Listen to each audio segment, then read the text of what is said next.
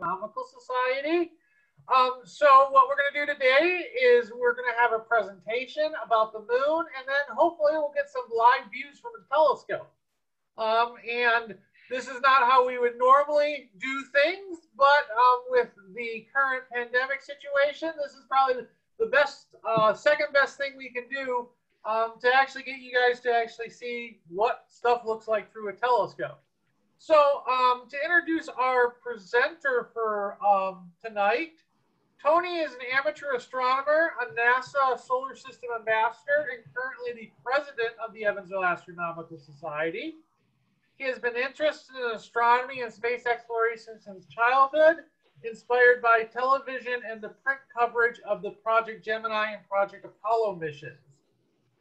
Tony has earned the Astronomical League Outreach Award, Stellar Level, and has been a contributing writer for an astronomy technology magazine. For him, being a solar system ambassador is a unique opportunity to share his passion for space exploration and astronomy with the public. So without further ado, let's welcome Tony and listen to his presentation on the moon. Thank you, Matt. Okay. So can you see part of my screen? Not yet. Okay, I should be sharing.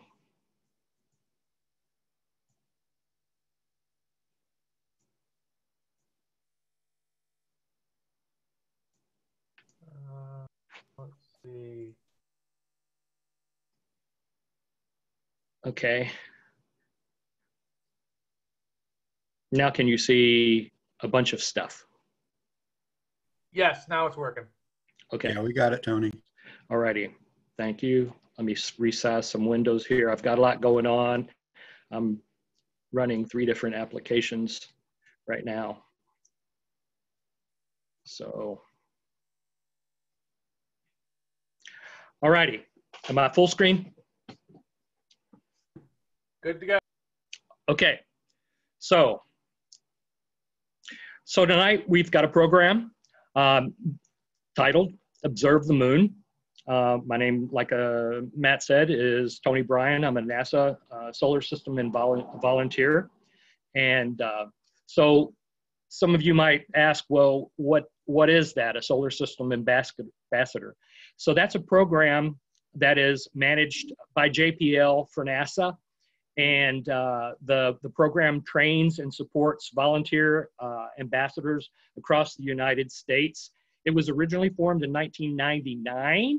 Right now, there are about 1,000 volunteers in 50 states, and also in Puerto Rico, Guam, and the U.S. Virgin Islands. There's a couple of them that are U.S. citizens living abroad. Since 2001, Solar System ambassadors have conducted nearly 50,000 events and have reached more than 10 million people directly. So tonight, we have Observe the Moon. So the International Observe the Moon Night is a worldwide celebration of lunar science and exploration. Also, it's a celebration of cultural and personal connections to the moon. So let's go ahead and get started. So each year, this event happens in September or October around first quarter moon. We're running a little late this year, but it's still pretty good. So what kicked this off? What kicked this off was in 2009, NASA launched a dual satellite exploration mission to the moon, which was called the Lunar Reconnaissance Orbiter and Lunar Crater Observation and Sensing Satellites. The acronyms for that are the LRO and LaCrosse. So hopefully you can see my cursor here. So this is the LRO satellite, and this is the LaCrosse satellite.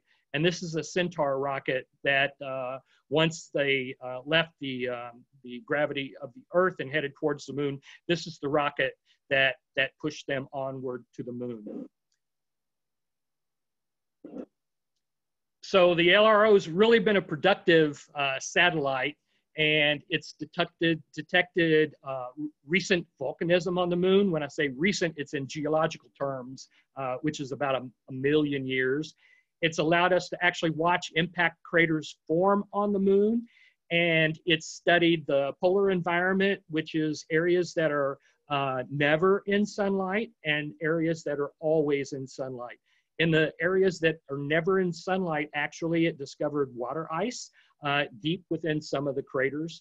And one of the instruments that the LRO uses a whole lot, and there's a lot of data from really good data, is called the LOLA instrument. It's one of 7 instruments on that satellite. And LOLA is a laser altimeter, and that the satellite can use to actually measure the topography of the moon. And actually, we know more about the shape of the moon than we actually know about the shape of the Earth. Imagine that. Okay, so this LaCrosse satellite, it actually held on to its Centaur rocket for at least a couple of months. I don't have the exact figure there. But once it was ready and did a lot of its science, it actually released the Centaur rocket and it crashed into the moon. And it was actually 4 months, I remember now. So it crashed into the moon and it formed a crater.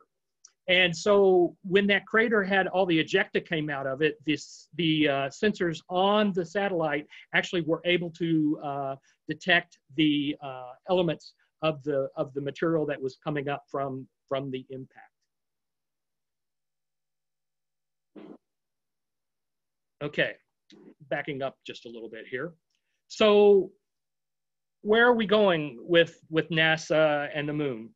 So NASA has a program called Artemis. Right now, it's a phase 1 program. And the goal for that is to head to the lunar South Pole by the year 2024. That's quickly approaching. So there are 3 capsule missions, if you will, planned for phase 1. The first of those missions is an unmanned capsule that will just go out and orbit around the moon. It's going to be a capsule that would be capable of supporting human life, but it's a test mission and will not. The second capsule around the moon actually will contain humans, and it will not land, but it will, just like the early Apollo missions, it'll be a test mission with humans around the moon and back. The third mission out will be a manned mission with a manned landing in the south regions of the moon. So let's jump back several decades. After World War II, the Soviets and the United States actually became very unfriendly toward each other. There was an arms race. The atomic bomb was developed. And even though that the United States and Russia were actually then, they were more USSR, or moving towards USSR, were developing rockets. The Russians were actually ahead of us. And in October, 4th of October, 1957, the Russians launched the satellite called Sputnik around the Earth. And this was a wake-up call for the United States. We now then realized that we were behind because we were even having trouble getting payloads and capsules. Well, we didn't even have capsules at the time. Getting things into orbit, getting things off the launch pad, a lot of failures.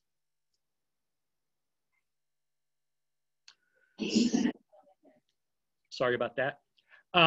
So after Sputnik, the US entered into what is known as the space race.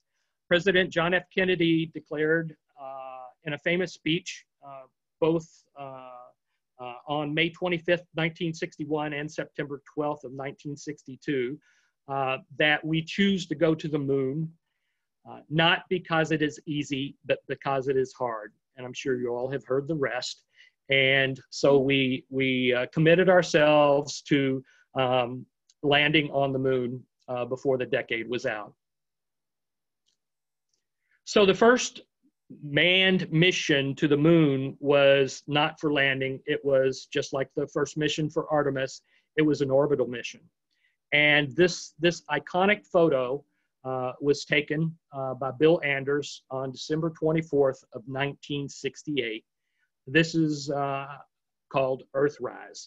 And it's obviously a picture showing Earth peeking out from beyond the lunar surface by the first crewed spacecraft circumnavigating the moon.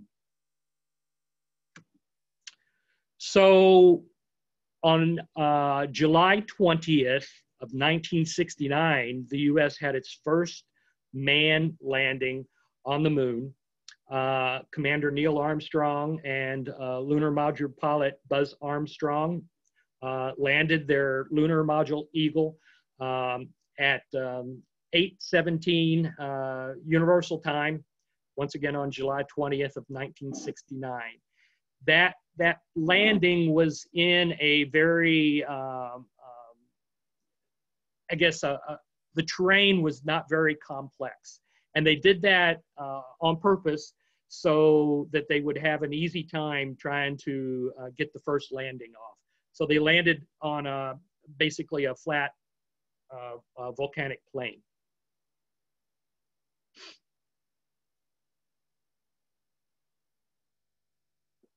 So there were 6 manned missions to the moon.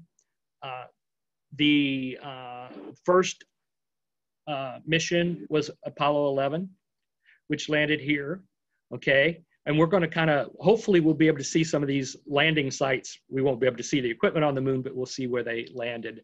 Apollo 11, Apollo 12, Apollo 13 was unsuccessful. It was successful in that they returned the astronauts to the Earth, but unsuccessful because they had an explosion on the way out on the command service module, and were unable to make a landing.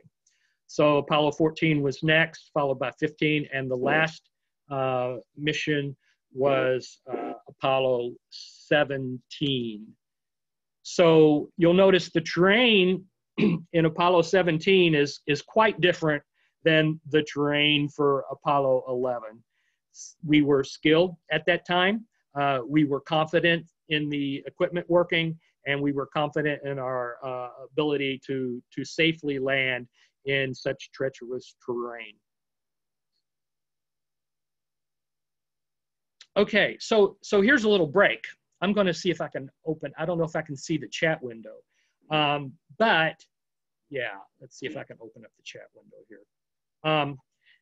Does anyone have any favorite memories related to the moon? And if I could have Matt just go ahead and type them into your chat window if you can. And if I could have Matt read them off, maybe if you'd like to share some favorite memory of the moon, whether it's a date you went on when you were younger and you were on Moonlight Bay and you could see the reflection of the moon, or whether it was your first view of the moon through a telescope or a pair of binoculars, or what? So the first one we have is the moon landings.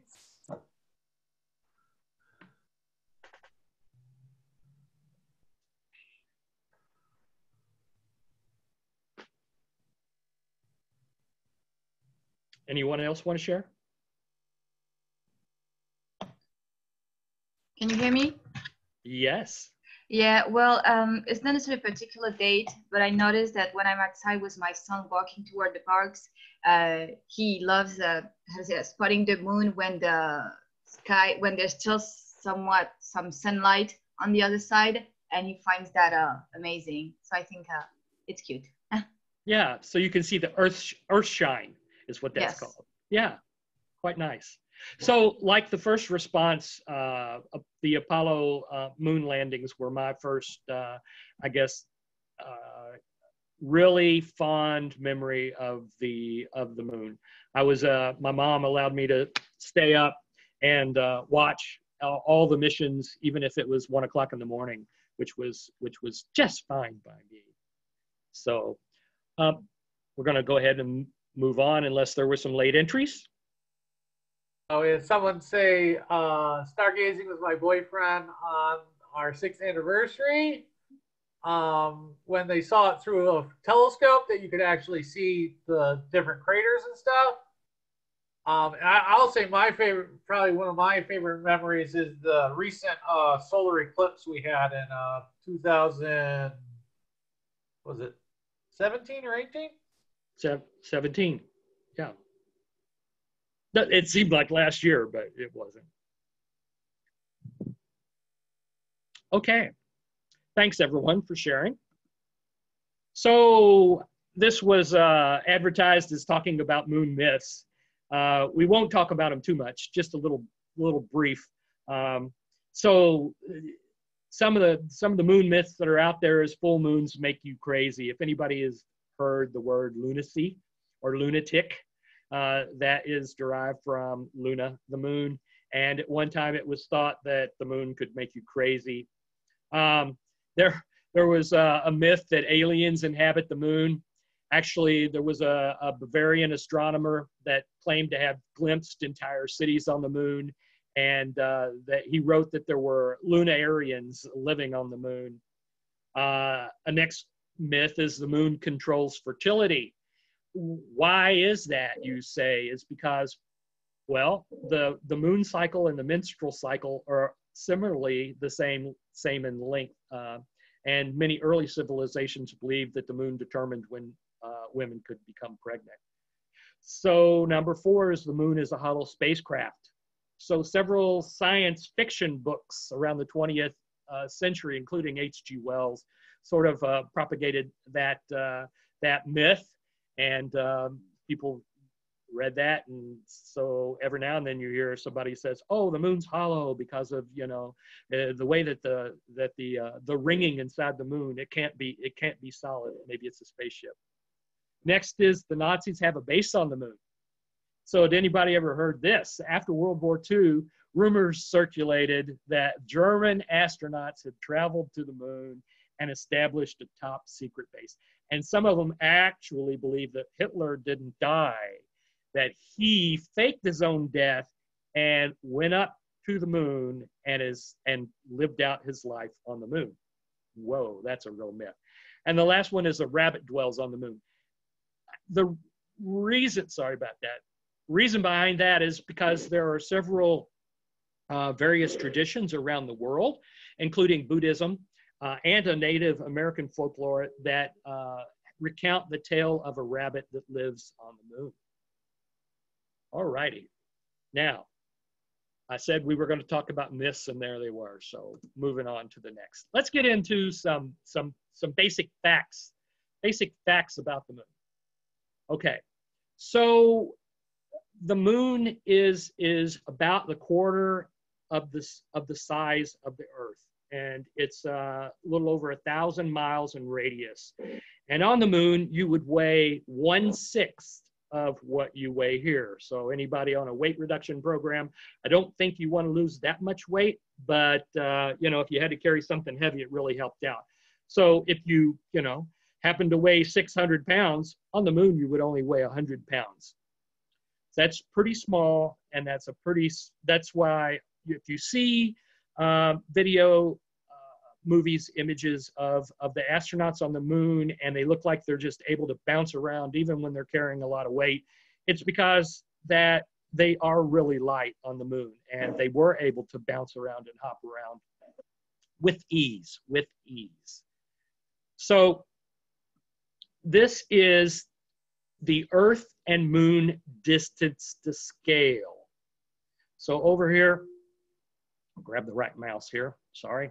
Over here, we have the Earth to scale, and way over here, this little pinpoint of light, we have the moon. So the moon orbit is not a perfect circle. It's called an elliptical orbit. And at the perigee of its orbit, which is as close as it is to the Earth, it's about 250,000 miles away. And at its apogee, which is the furthest point in its orbit away from the Earth, it's a little over 250,000 miles away. So depending on where the moon is in its orbit, it could be 11% larger or smaller than you might have seen it, the last time around. So the image on your left here is once again at perigee. And if you've ever heard anybody announce on the news, on the radio or whatever, that we're going to have a supermoon tonight, it's going to be a supermoon. Well, a supermoon just happens to be that we're going to have a full moon, and the moon happens to be at perigee. So we get a moon that's 11% larger than it would be if it were at apogee and a full moon. Okay, some more facts. Alrighty, so we always see, give or take just a little bit, the same face of the moon. And that's because the moon does rotate on its axis, just like the Earth does, but it rotates on its axis and revolves around the Earth at the same rate. So we only see one side of the moon, which is called the near side of the moon. So there's no dark side of the moon. I'm sorry, Pink Floyd fans, but there's no dark side of the moon. It actually does receive sunlight, excuse me, when it's on the other side of the Earth. So it's actually called the far side of the moon, not the dark side of the moon. And when I talked about, when I say give or take, we always see the same face of the moon, there's something called libration. And that is because the moon is on an elliptical orbit, and also because the moon is tilted on its plane, orbital plane around the Earth, it has a tendency to wobble as we see it slowly, of course, in its orbit.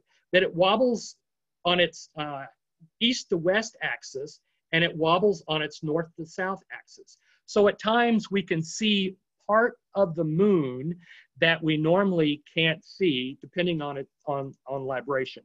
And if you can see my cursor here, so actually tonight, if we have time, we might actually get to see a couple of the Maria up here on the eastern limb of the moon that we normally couldn't see.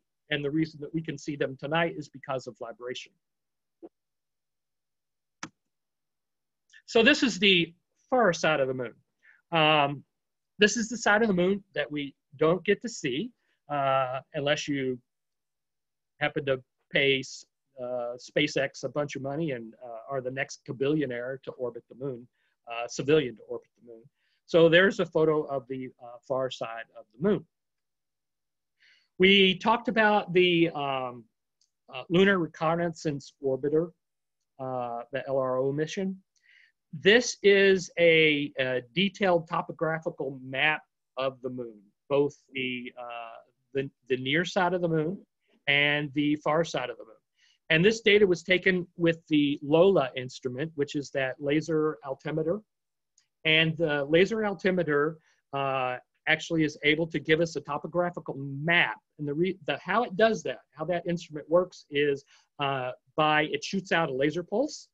And by time of flight, it's able to measure to a reference, either if something is further away because the time of flight is longer than a reference, or it's higher in elevation because the time of flight is shorter than its reference. And it's also able to measure via dispersion of the laser return some of the if it's a granular surface or if it's a more planar, solid basaltic or lava. So this is a detailed topographical map, and you'll notice the scale here is in kilometers. So some of these craters and whatnot are more than 8 kilometers from the reference plane of the moon, deep. And some of the highlands, lunar highlands, are 10 kilometers or 6 miles above the reference plane. Once again, data taken with the LOLA instrument on the Lunar Reconnaissance Orbiter. So the moon doesn't have any light of its own. We see the moon because of the sunlight reflected from the moon, from our sun by our moon. The moon is not black. It's basically the color of asphalt driveway. So it does reflect sunlight, some of the sunlight, and it appears very bright to us, even though it doesn't reflect, 99, anywhere near 99%, is because it's in the dark at night when we can see it, and the sun is actually very bright. So we see the moon because of the reflected sunlight. So we can talk about phases of the moon. A new moon is when actually the moon is in the daylight side for us. If you knew where it was, you could see a new moon in the daylight sky with binoculars or whatnot. It's sort of hard to detect because it is kind of dim compared to the atmosphere, but you can't actually see it. So our next phase is crescent, and beyond that is first quarter, and then waxing gibbous. Gibbous, you can just kind of say, is bulbous, if you will. Not quite crescent, not quite a quarter of a moon, not quite a full moon. And the next phase is a full moon. Then you have waning gibbous last quarter and a waning crescent moon. And then we're back to a new moon. You can remember waning and waxing, or how I remember it is from the Karate Kid when he was wax on. So when the moon is on its phase where it's getting closer to full moon, it's waxing. When it's moving away from full moon back toward a new moon, it's waning. So this is what a 3-day moon looks like. So it's basically just a little crescent moon. Over here is what's called, everyone can see, Dave, can you see my cursor? Yes, no? Nod your head, I can't hear you, you're muted. Yes. Okay, good, okay. So, so over here, so we have the lit side of the moon, and over here we have the area that's not in sunlight, and over here we have what's called the terminator. And the terminator moves dependent on which phase the moon is in. So you'll see the terminator over here when we're at a 7-day moon. We're at a 9-day moon right now, which is very close to gibbous, not quite, but the terminator is pushed over a little bit more towards full on our 9-day moon. The terminator is where shadows are really long. We get a lot of contrast, and we get a lot of long shadows, and things are easier to see in binoculars and in telescopes near or at the terminator because of the high contrast due to long shadows. So how did our moon come about? There are 4 hypotheses how we may have received our moon. The first of those is called fission.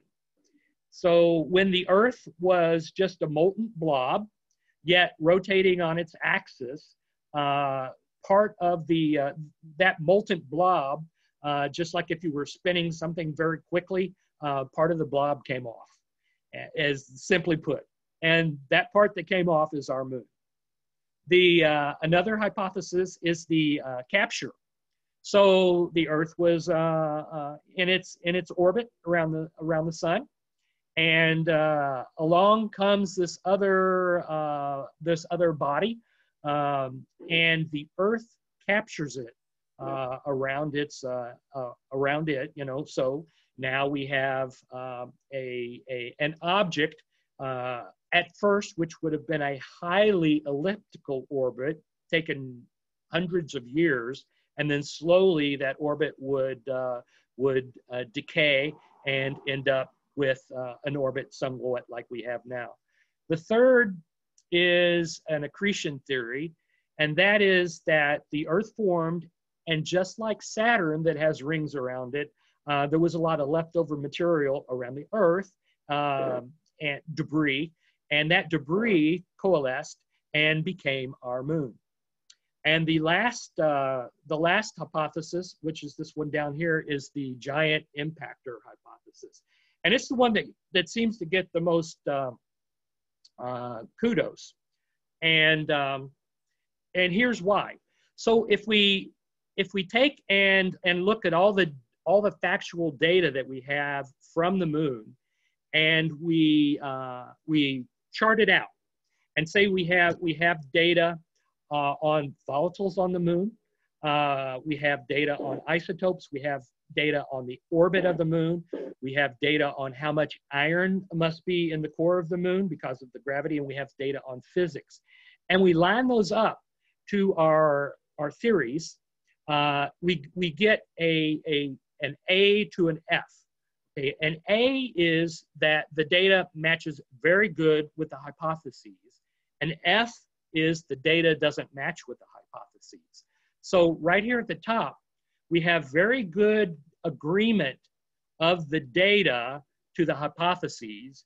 And so this is the hypothesis that has moved forward right now, is that our Earth, our moons, excuse me, was formed from a giant impact on the Earth when it was quite young, by an object about the size of Mars, maybe a little bit younger. And it was a glancing blow. So, and this was when the Earth was, like I say, very young, 4.6 billion years ago. And material was jettisoned outward, and a fraction of this mass coalesced and made the moon. And it appears that the moon, from moon rocks brought back, the moon rocks appear to be mostly crust type rocks, basalt, from just like that's on the Earth. Okay, so tonight we'll be able to see various things. We'll be able to see craters, which are caused by impacts on the moon. We'll be able to see crater rays. You can actually see those better with binoculars than in a telescopic view, but I'll point some of those out as well. Maria, which are smooth, dark areas. Those are the dark areas when you look at the moon. If you can see the man on the moon or the woman on the moon or the face on the moon, those dark areas are lava plains, lava basins that have cooled and now are solid, and they're a little bit darker. We have mountains, which are also called montes, and they rise up to, they say 5 kilometers high, kilometers high on the lunar surface, but some of them are actually a bit longer than that, higher than that, because of data we have from the LRO. We have mascons, which are mass concentrations, and this is gravity. So we can't see this with a telescope, but our missions around the moon with gravitometers,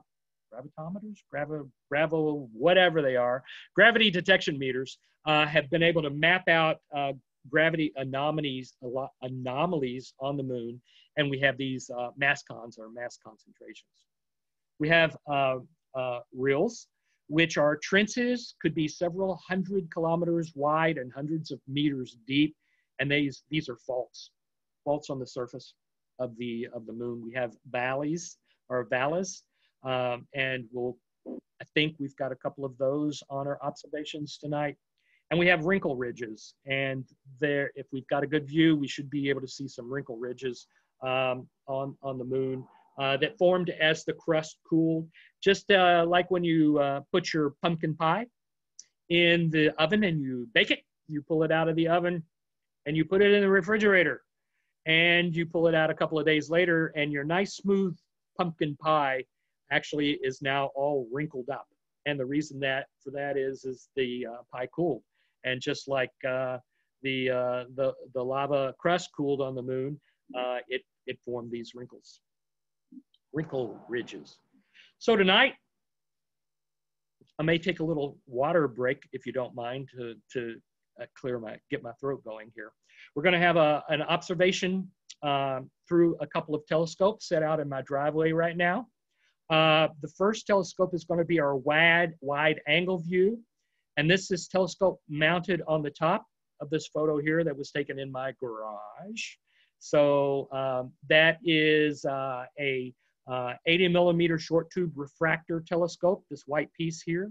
This back piece is an industrial CCD camera. It's got a polarizing filter on it because the moon is quite bright right now. So it's wearing some sunglasses. And I'm using a Roxio video software to be able to see the image from that. Our main telescope tonight for our magnified views is this one right here. It is a Schmidt-Cassegrain telescope. It's 8 inches in diameter, or 20 centimeters, if you will. It's running at f10 right now, which is a 2,000 millimeter focal length. Behind it, to project to be able to see the images, I've got just a Canon EOS T3i DSLR camera. Ahead of that, I've got what's called a Barlow. It's a 2x Barlow. So I'm just have a magnifier in front of it, a 2x magnifier in front of it. And then of course, I've got excuse me, I hope I don't move. I moved the window around, which is this piece right here. It just allows me to control the focus on my telescope from a keypad on my table that I'm at. For the view, I'm using software called Astrophotography Tools. And so here are our targets for tonight. So we're going to look at sinus iridium. Sinus is a term that we didn't go through, and that just means it's a bay as opposed to a sea. So we'll be able to see sinus iridium. Alpine Valley, which is this area up here. We'll be able to see some highlands and a crater. We'll be able to see in view C here, we'll be able to see Copernicus crater, which is quite near the terminator, and we'll get a pretty good view of that. View D, we'll be able to see the Alpine Mountains, which is this area right here. We'll be able to see in E, there's a straight wall that's pretty interesting. Hopefully I can get that in our camera view. And in F is Alphonsus crater, which is right here. So all these objects are pretty close to the terminator. If we were looking at things on this limb of the moon, they would be fairly washed out. So because it's too much sunlight over there, we're not able to see a lot of contrast nor depth with that. All righty. And we'll be able to see some Apollo landing sites. So if you can excuse me for like 1 minute, I'm going to get some water and I'll be right back. And so we'll start back up, if you don't mind, in 2 minutes. So let me just take a quick break. Thank you.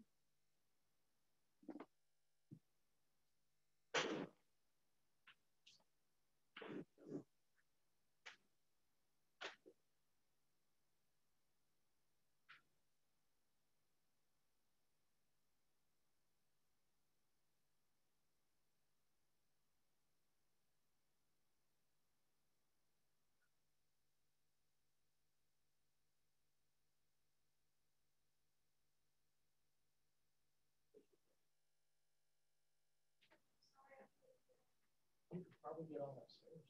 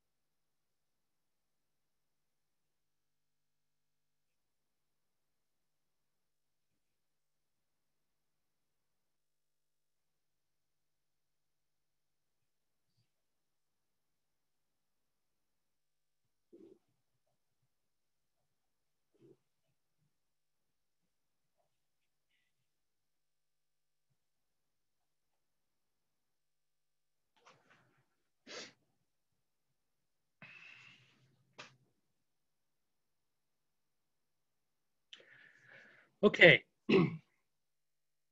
Dave, has it been 2 minutes? Yeah. Okay, thanks, Matt. All righty. So can you see my, my cursor on the moon here? Yes? Okay, let me see if I can go full screen.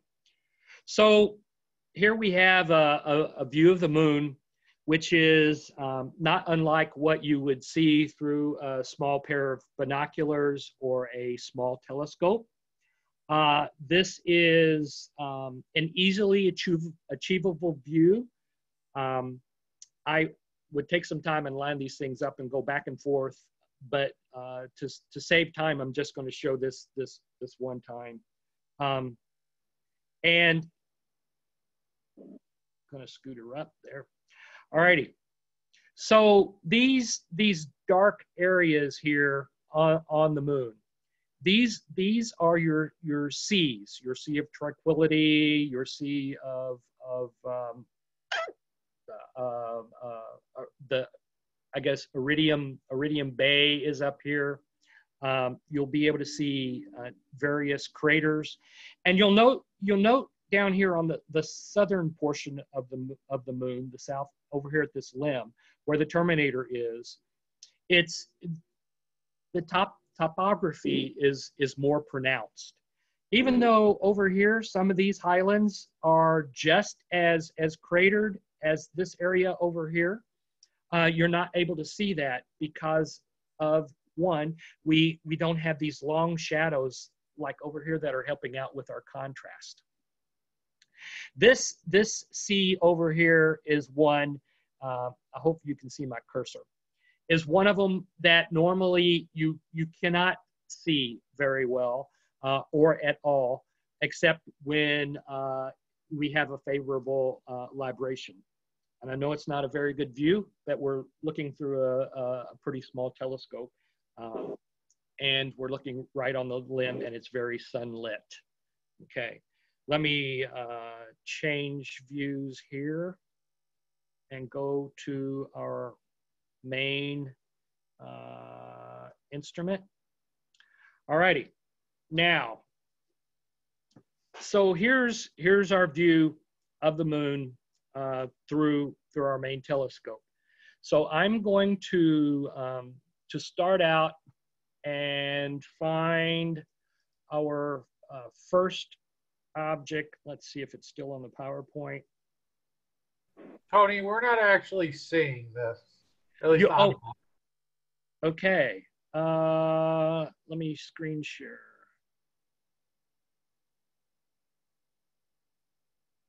I don't know if it's not sharing it or if it's just really laggy. How about now? We're good now. We're good now, yeah. Okay. So let's see an easy way to do this here. Trying to, and I cannot pull the PowerPoint up at the same time that I pull up the our other image. So let's just find.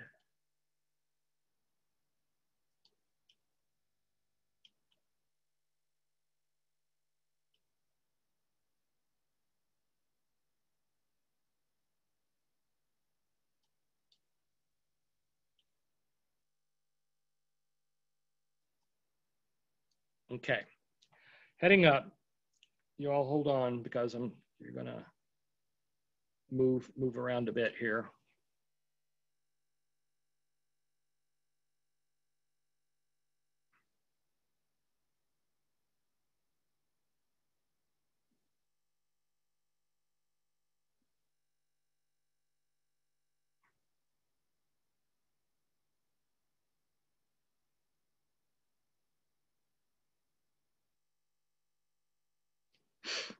Okay. So here's our first target, which is the sinus iridium. So this is the Bay iridium, and let me get to my narration here, if you don't mind. as soon as I can find it.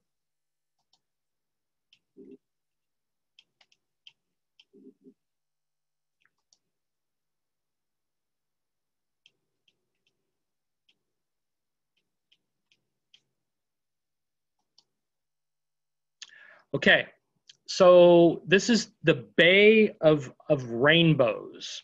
It lies around on the northwest edge of the Mare Imbrium.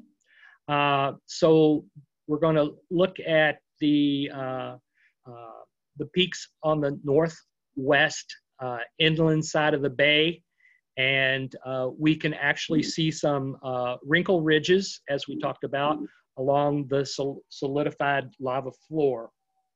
And let me put us in there.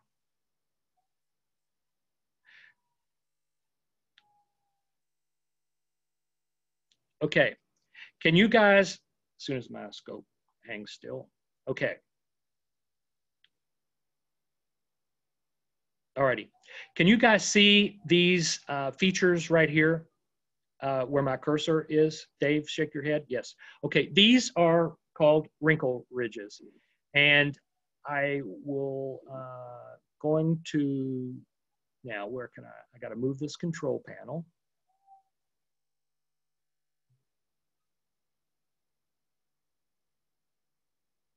Alrighty, so that's a pretty magnified view of our wrinkle ridges. And you have to remember actually the moon right now is more than 250,000 miles away. Some of these features are just several miles in size, and so you're getting a view as you would basically flying a spaceship out just several hundred miles away from the moon. So there's more wrinkle ridges, and I'm just kind of scanning around. So over in this area here, this is the Bay of Rainbows.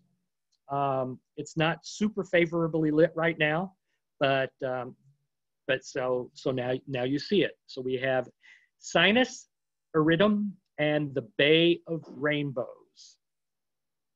Our next feature is going to be the Alpine Valley.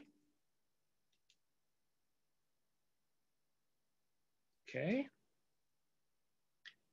I've got all kinds of, I'm operating 3 things at one time, so you gotta kind of hang with me here.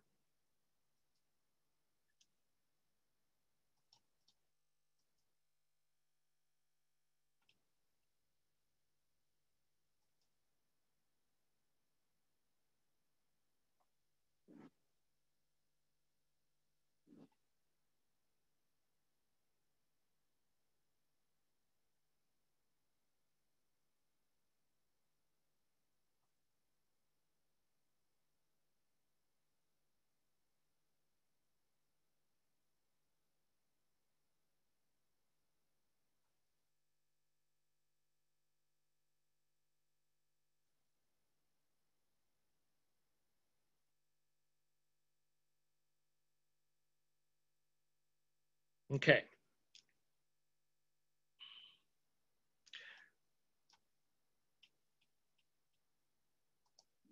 So here we have a view of the Alpine Valley. These are the moon's Alps, if you will. They form the northeast rim of the Imbrium Impact Basin, which now holds the vast lava plains of Mare Imbrium. The mountains are cut through by a 190-kilometer long and 10-kilometer wide Alpine Valley. And the valley is is an example of what's called a graben. It's formed when land sinks between 2 parallel faults. And that feature is right here. So I'm going to try to zoom in and see if we, how we're doing. Okay, let me zoom out one moment. get her a little bit more centered up.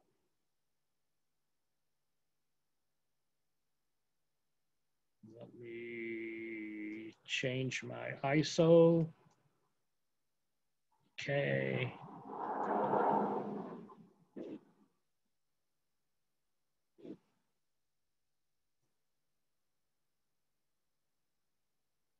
So I seem to be right here. Need to go down.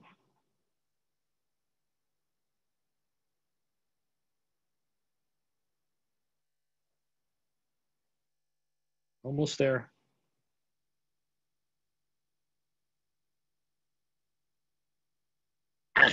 Slow down, scope.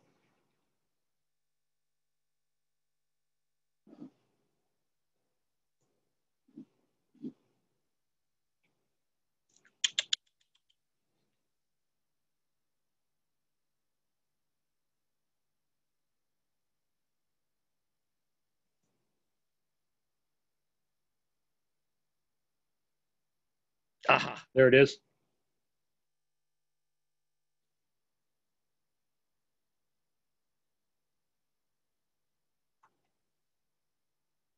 Okay, a little out of focus, but it's a little choppy. So here's the feature that I was just talking about, which is the feature that when land sinks between two parallel faults. So this is this feature right here. Okay. Our next feature is a crater. It is called Copernicus. I believe there's a lot of people have heard of Copernicus. Let's get her in here.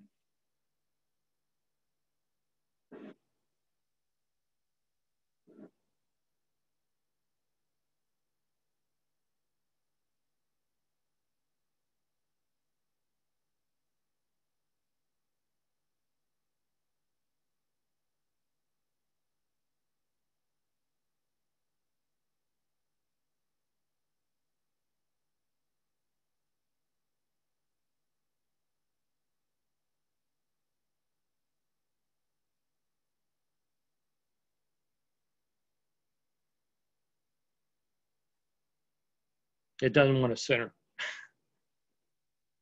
Okay, well, let's see what we got there. Thank you for bearing with me. I feel like the guy on the Wizard of Oz pulling all the levers and everything. So here we have Copernicus. This crater is 93 kilometers in diameter, which is almost 60 miles. It has a flat floor and a group of central peaks towering 1,200 meters above the floor. It also has terrace walls down to the floor. And so let's go ahead and zoom in on this.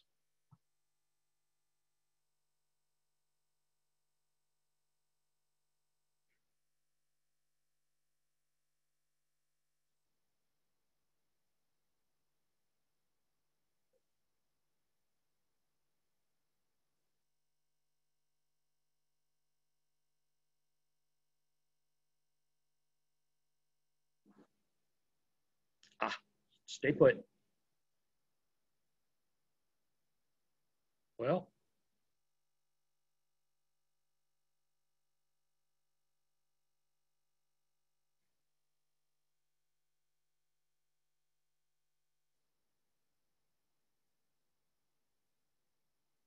if you can't find it, look around, right? It can't go too far.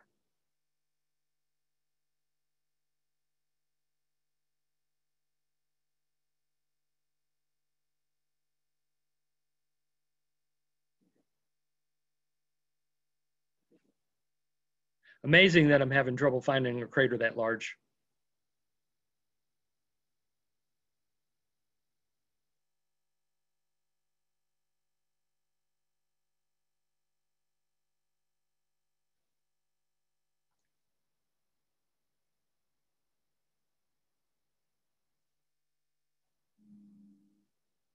Whoa, stop.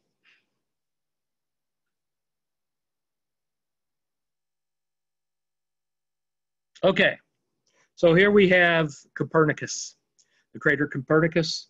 I will try to focus a little bit.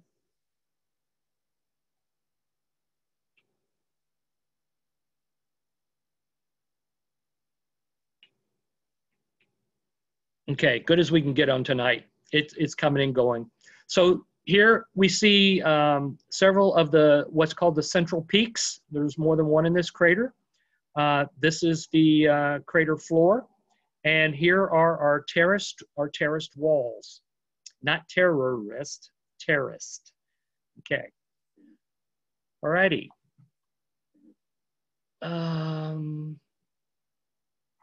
Okay, because I had so much trouble finding that one, I'm going to go ahead and just move to our next object. Of interest here.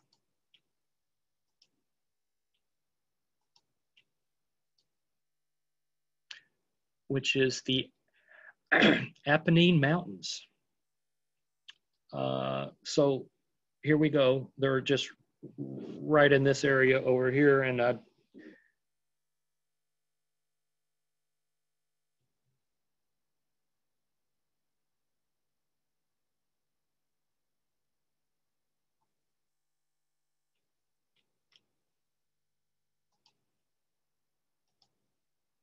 okay, so these mountains are some of the most spectacular mountain scenery on the moon.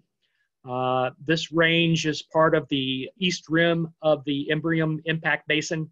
The mountain range is 250 kilometers long, and the mountains are over 5 kilometers high. The Apollo 15 landing site was actually located along the range's western edge, and we are going to look at that in detail as we start going through a couple of the landing sites for Apollo. So our next thing we're going to find here is Alphonsus crater.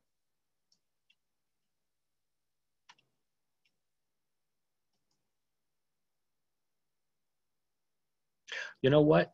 Okay, let's go with a straight wall.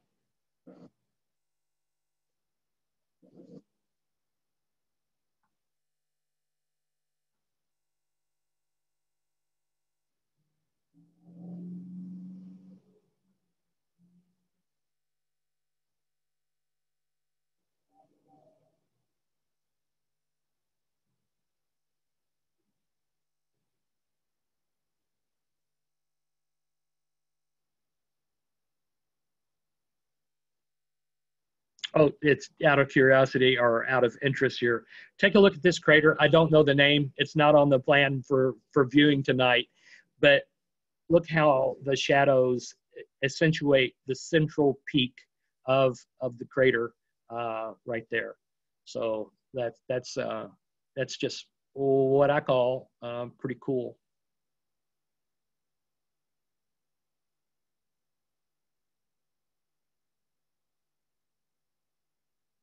Okay. Let's look at a straight wall here.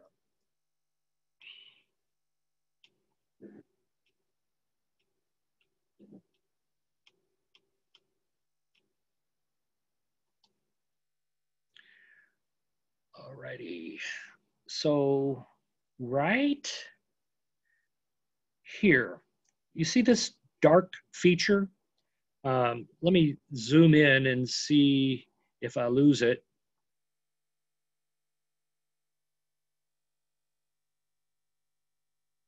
Trying to get a reference of where I'm at.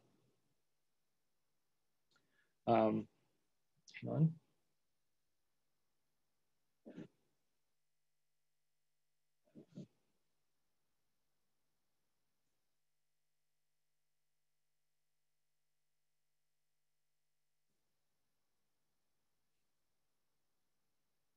And, or maybe I'll just accentuate it. by changing my exposure. Alrighty, so not very magnified, but this line, this dark line that I'm cursoring over right now, it's called a straight wall. It's also known as rupus recta, and it's the most spectacular example of a lunar fault cut across the floor of a sea on the moon. It is the places on that cut are, some of them are more than 400 feet high. So if you've got this cut through there right now, this fault, some portions of that are 400 feet higher than the terrain beneath it. And this feature even stands out in a small telescope. You note that most definitely, if you were to be looking at that, you would notice something about that is different than the rest of the plane, of the sea, excuse me. We'll try one more time to zoom in on that. Let me get my reference again.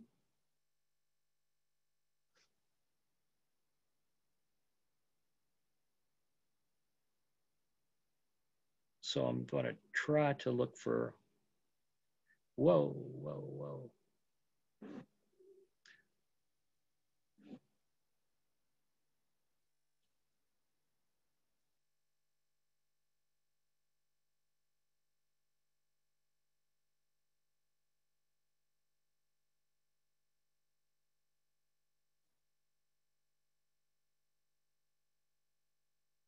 All right, so we're going to call that moving on.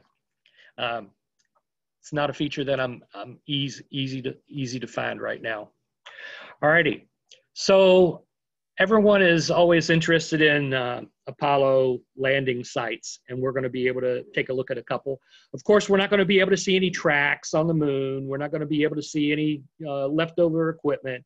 And you say, well, you've got a really powerful telescope. Why can't you do that? Well, it's because we can't resolve that small a feature from this far away. We would have to have a telescope basically with an aperture of the United States to be able to resolve some of those features. Even close to the moon, like the LRO, it is able to resolve the landing sites, and you can see where the rovers traversed the moon. But it's not a very high resolution for as actually seeing the spacecraft. But I've got hopefully a good surprise for you towards the end. We'll be able to see a movie with LRO images and at least one of the Apollo landing sites. So let's move to our landing sites. So let's go ahead and shoot for Apollo 12. That is, excuse me, pretty easy to see, hopefully. If I can get my scope to start moving, move scope, move.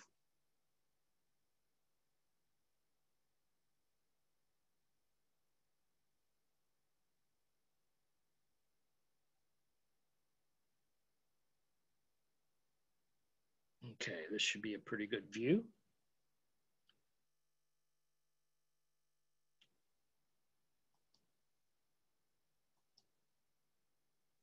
Alrighty, so let's see, let me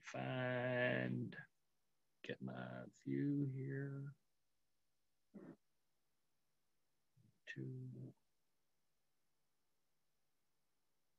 Okay, right there.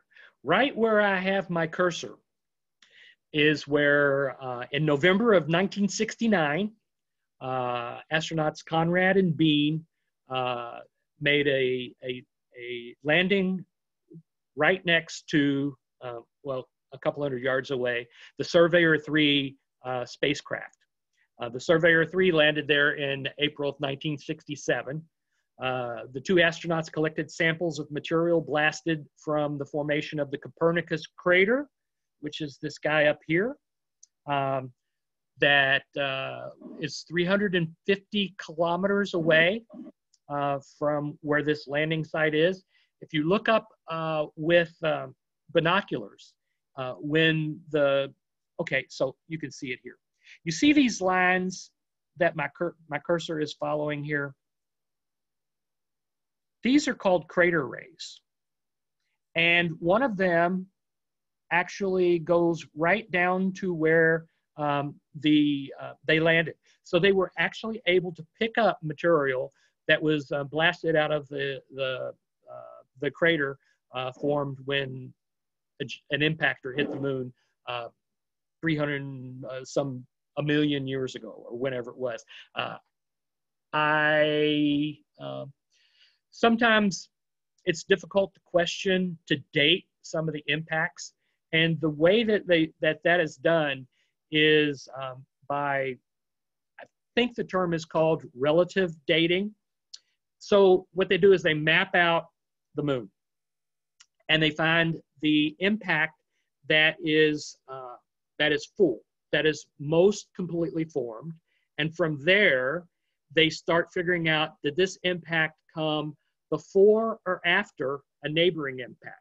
So if this impact is pristine and the neighbor looks like it's been destroyed or somehow affected by this impact over here, they say this one is younger than that one, and so on and so forth, and so on and so forth. So that's how some of these craters are dated on the moon. It's by relative dating, not actually somebody knew that 800 million years ago this impact actually occurred. And hopefully I explained that well. And for the sake of Matt's class, if I didn't, I'll let him handle it. Let's move on to another landing site. So we'll go with Apollo 14. Let's see. How about we'll go with Apollo 15? Apollo 15 landing site. That looks like it's has a very diverse topography here. Yeah, here we go. Put your seatbelts on, ladies and gentlemen.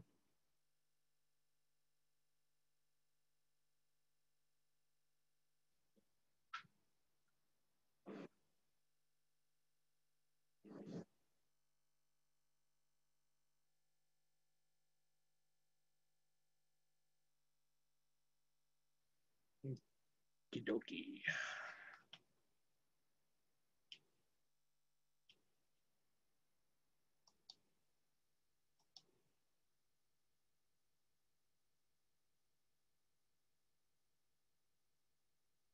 One,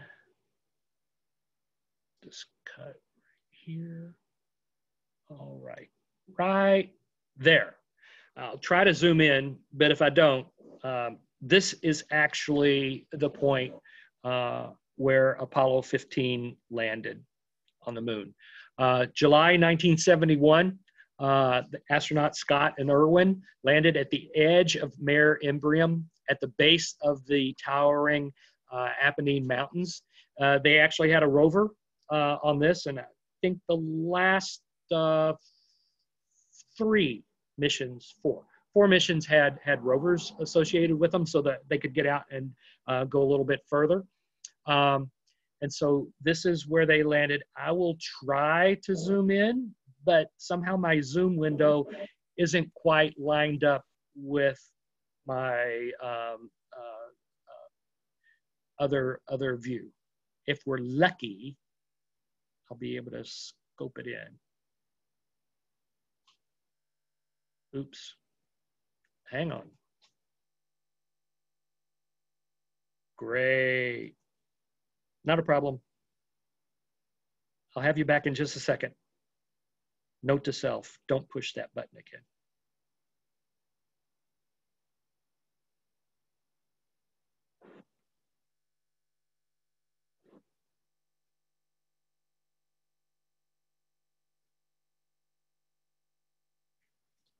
Ready?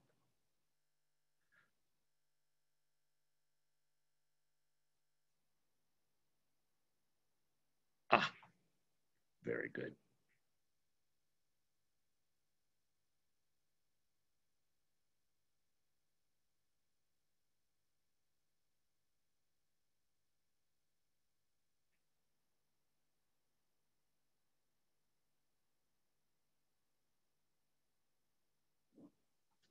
All right, I think I'm very close. Let me back out, back in. Okay, I'm almost certain. I need to move a little bit more, hang on.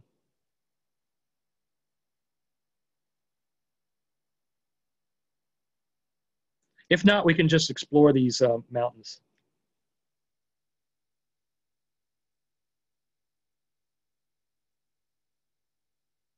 I am now right in, I'm either right here or right here. So I'm not going to make anything up. I will zoom in and let you see the base of some of these mountains, but I'm not going to be able to say for certain. I can say for certain that this is where, yeah, this is where they landed. But when in lab view, in zoom view, all I can say is what we're doing is we're looking at the base of all these mountains. So this is some of the area, the terrain that they were able to land in. And let me just let the scope slew around some of this area, and we'll just take a ride.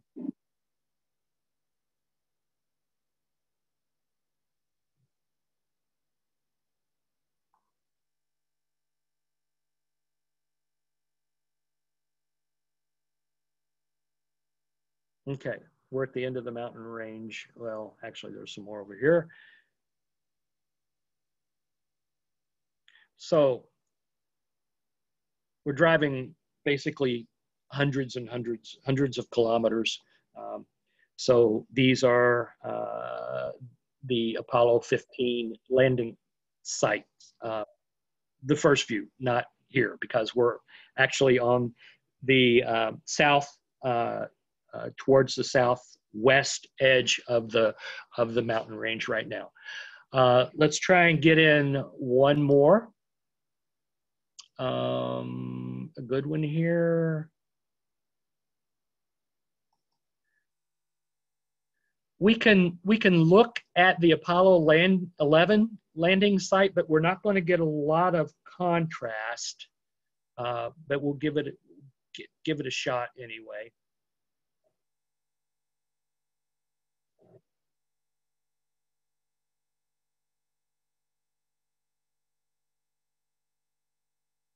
Okay.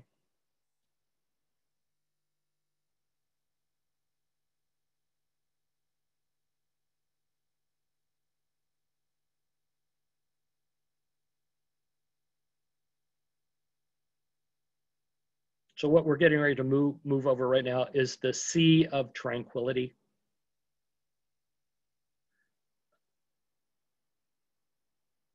Here we are. We're getting there now. This is the Sea of Tranquility, not the other one.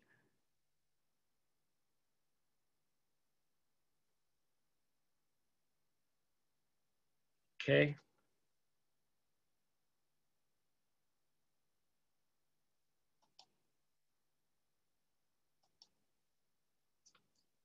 I will try to get a little better view of that. Like I say, we're kind of washed out here.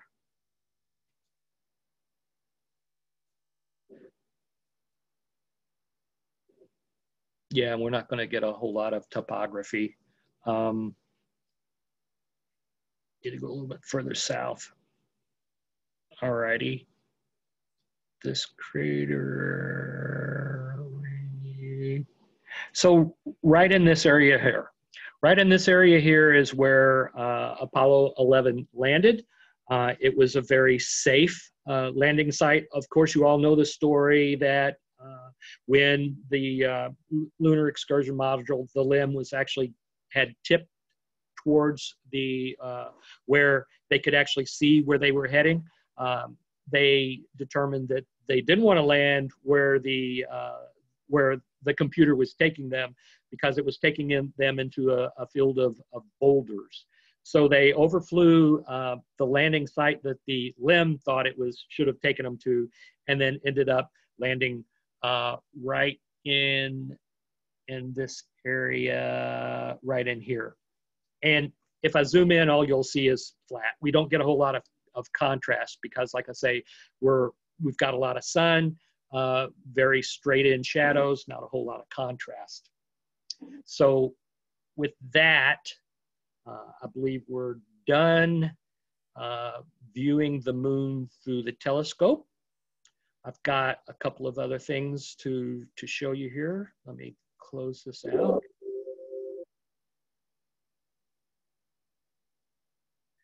Okay, once again, this is our view that you, oops, it's closed. Hang on, let me get my screen back. Okay, once again, this is our view of what we would see through a pair of binoculars,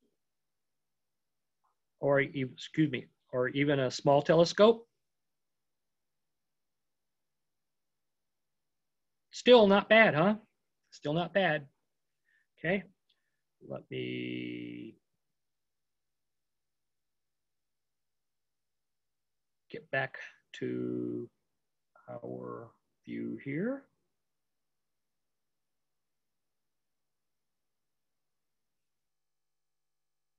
Alrighty, so I'm going to share a little movie with you guys from the Lunar Reconnaissance Orbiter.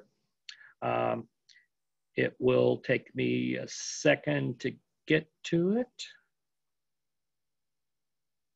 Boom, boom. Windows Media Player.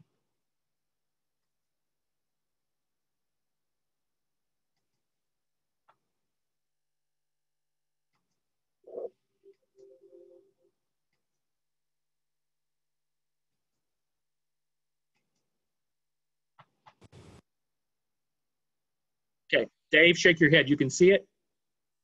Okay. And hear it? No? No on the hearing. Okay. All right.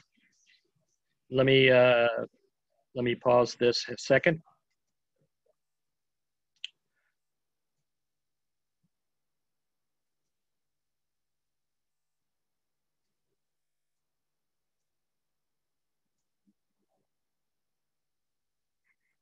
Give me a minute.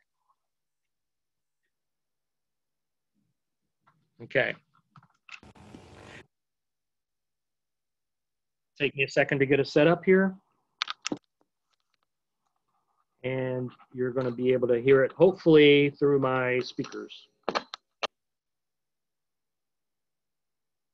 Dave, can you hear me? Nod your head.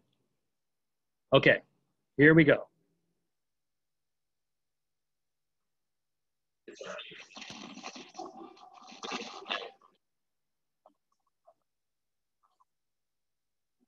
No? We still can't hear anything.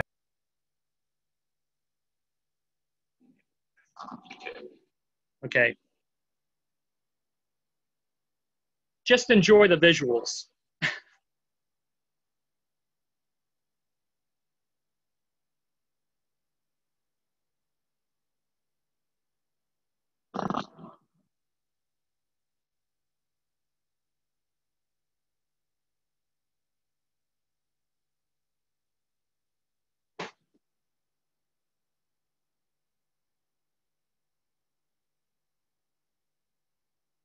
So right now, we're moving towards the south pole of the moon. So we got a little bit of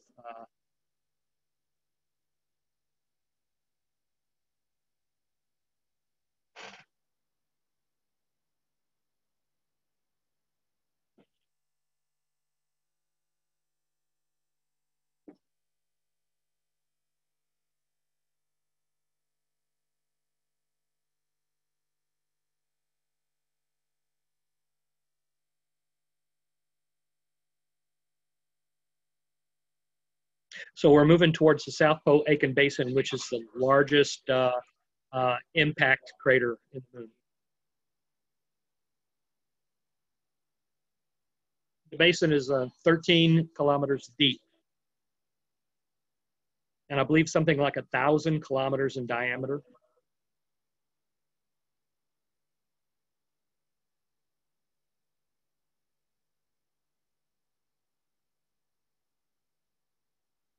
So here we're going to Tycho crater, and the crater actually has, you can see the central peak in that crater.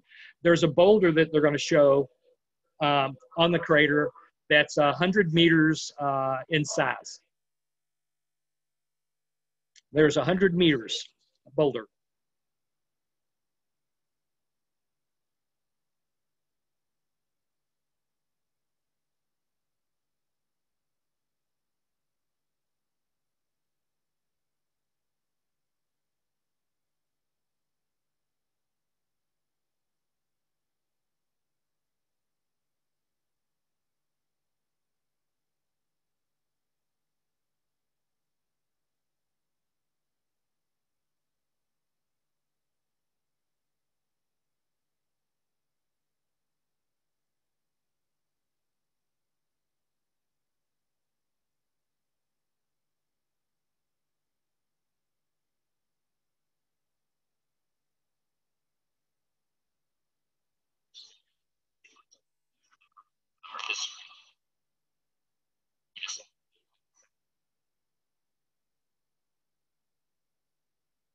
So we're headed towards Apollo 17 landing site.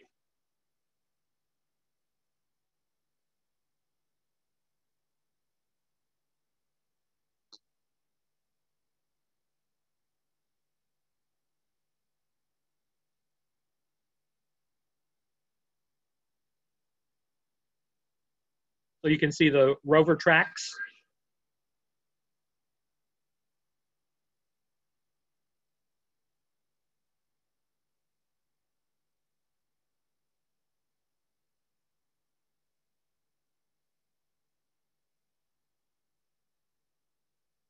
So we're headed to the North Pole now.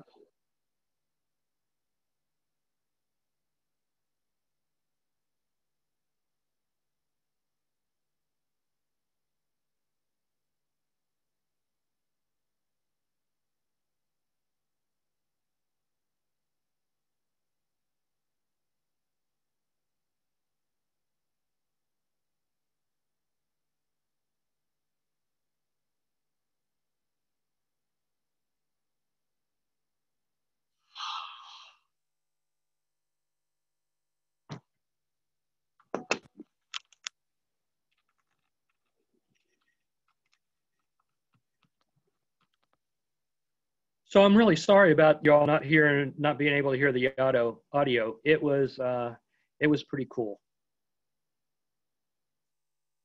All righty, let me get back to.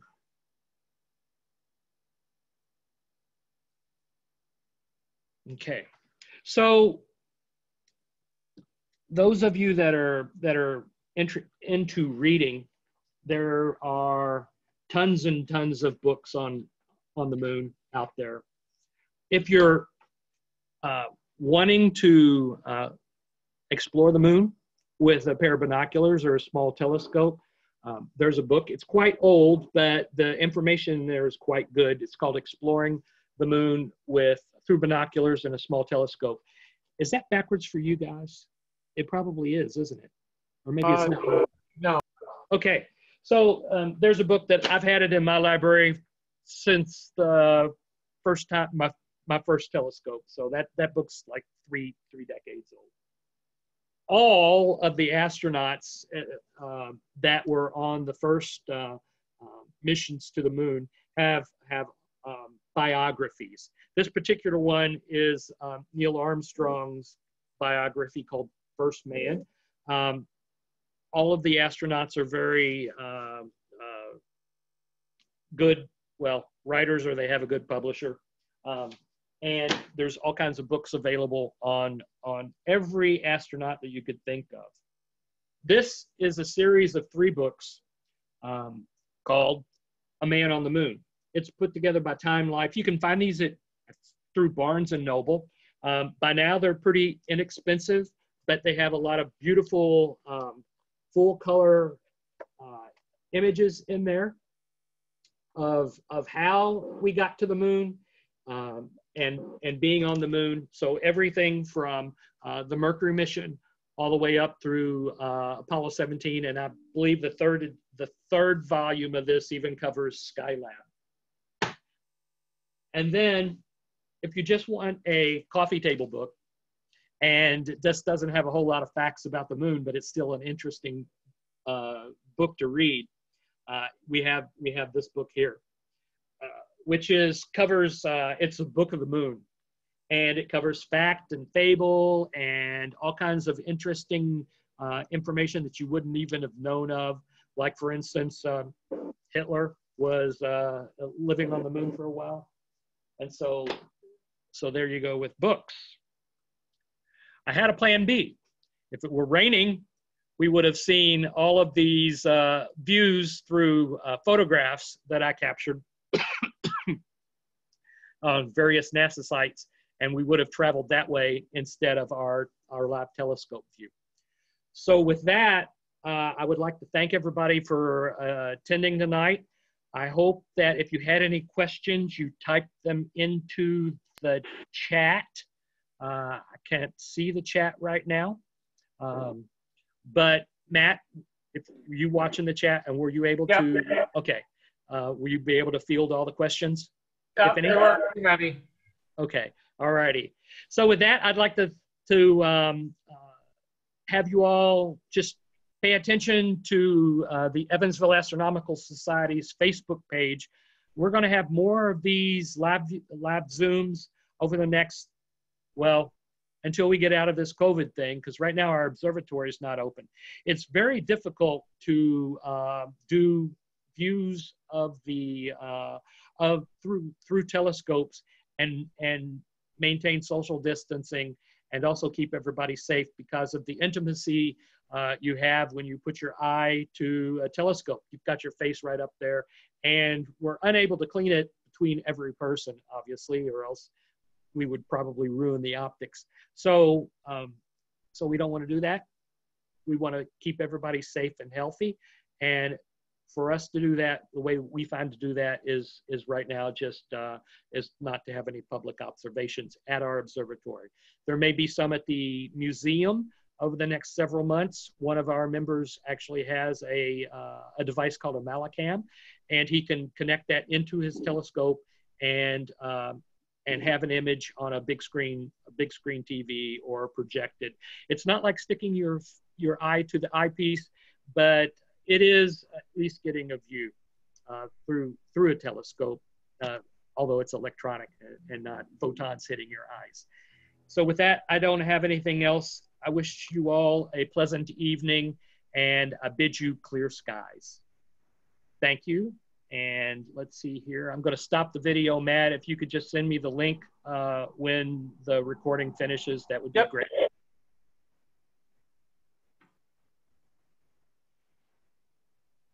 Okay.